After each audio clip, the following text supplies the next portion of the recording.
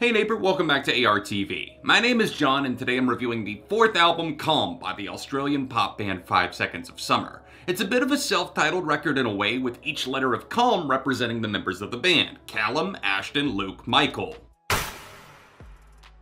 5 Seconds of Summer have been pretty hot and cold through the years, and looking back to their pop-punk days and albums like Sounds Good, Feels Good, they had to evolve or else they would have died as a unit. There was only so much they could do with that style, and a lot of the songs from the early days have not aged well. I mean, sure, I could throw on She Looks So Perfect and dance around the living room in my American Apparel underwear, but do I really want to?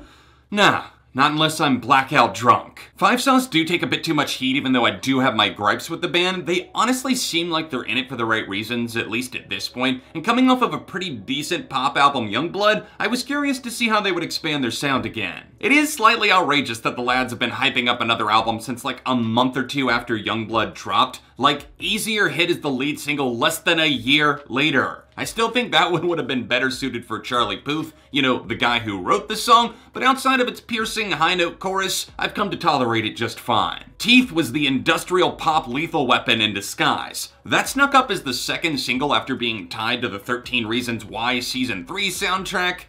Ew. Ew to the show, that is, because it should have never gone past Season 1, but maybe that's just me. Now that we're braced for impact and ready to hear whatever fresh tracks they cooked up with their talented producer Andrew Watt, what did 5 Seconds of Summer treat us with on Calm?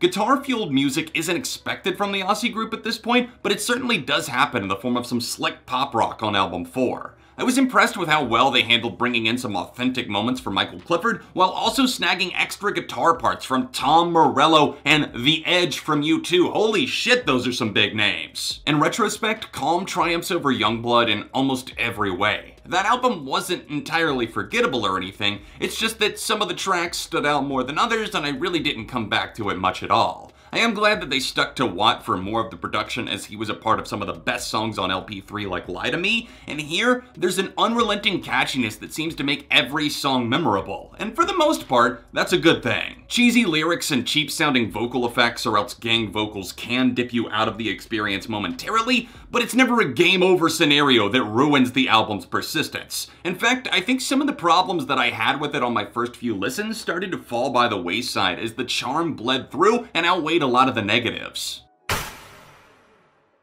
Variety is a big aspect I noticed while looping through this record. 5 Sauce are able to serve up an incredible ace-up-the-sleeve no shame early on, and that track feels like it could have dropped in the mid-2000s. There's definitely a modern touch to some aspects, but I like that it feels darker and allows the bass to groove and carry along with Luke's versatile voice that might just overall be the best the band have ever sounded. Industrial pop certainly applies to Easier in a way. Don't start thinking 9 Inch Nails or anything, as much as they'd probably like for you to, but without a doubt, Teeth does have that edge to it that made it a consistent anchor in my playlist since it dropped last summer. There's almost a wicked smile sent out from the minimal verses before a live wire hook incinerates anything in its way. The squealing guitars from Rage Against the Machine's Tom Morello flare up for the final seconds, so overall, you're in for a pretty surprising song if you haven't given them a listen in a while. Weighing against the album, we do have to talk about some of the cheap tricks pulled in order to get the song stuck in your head.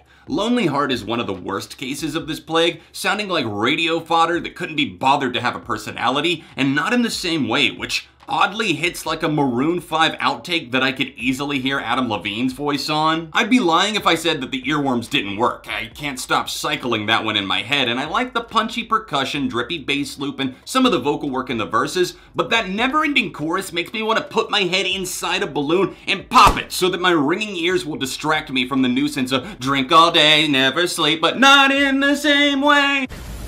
These really are the worst case scenarios, and it's mostly brighter pastures from there, which kinda shocked me. I think I did myself a disservice by playing Calm in the background while I worked on other things the first few times, but when I got into my dedicated listens, I cleared these mental hurdles on a few of the songs I didn't even think I liked. Wildflower was one of them, filled to the brim with the spirit of the 80s and a cheerful personality to boot. It's sweet, I dig the guitars on this track and even the backing vocals that give it an extra push. High won me over too, considering it made me cringe a bit at first, but it's kinda cute the more I think about it. Against a gentle acoustic and group vocals, we get a serenade about a relationship that is maybe already over, maybe it's about to be. When things do come to a close between two people, you want to be remembered fondly even if it didn't work out. And yeah, I'll admit that the "I hope if you think of me high" pause, "I hope you think of me highly" is almost eye-roll worthy, but I'm gonna argue for this being a pretty great swan song for Calm. On the opposite end of the album, we get off to a racing start with the gang vocal-fueled Red Desert that really sets the album in motion quite well, picking up the tempo with some rolling drums and a sense of desperation that actually made it feel unique to 5 Seconds of Summer. I could easily toss aside some of the cuts in between, like the generic "Old Me" or "Lover of Mine" that just felt like a play at a safe move despite its solid vocal melody, which shout out to some of the vocals on this record even though they once again underutilized Michael's talents, but listening to the changing vocal melodies on No Shame or even Teeth,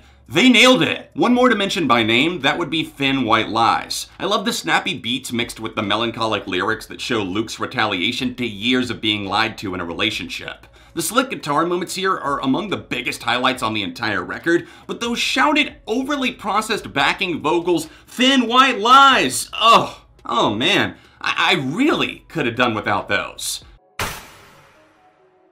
Five Sauce dialed it up a notch for an album that's at the very least memorable, and if I'm being kind, it's their best work to date. That still falls short of great territory, but this is a really good sign for the band. Calm by 5 Seconds of Summer gets a 3.5 out of 5. You watched my review, so give me your thoughts on their new album in the comments below. If you enjoyed this video, then please do me a massive favor, annihilate that like button and subscribe to my channel if you're new in town. My review of Youngblood is right here if you want to tap for that, or you can tap for another pop review at this card. Patreon and my other socials are in the description, and as always, I'll see you soon for more on ARTV.